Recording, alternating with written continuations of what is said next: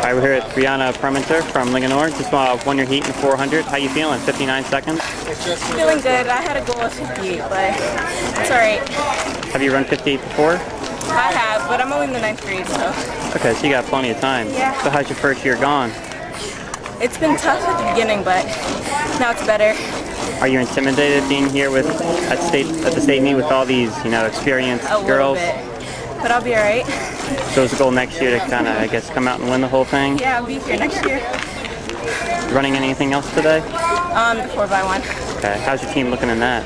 We're pretty good. We dropped like 3 seconds from the beginning of the year. Oh, really? So it's good. Okay. All right. Well, congratulations today, and good luck.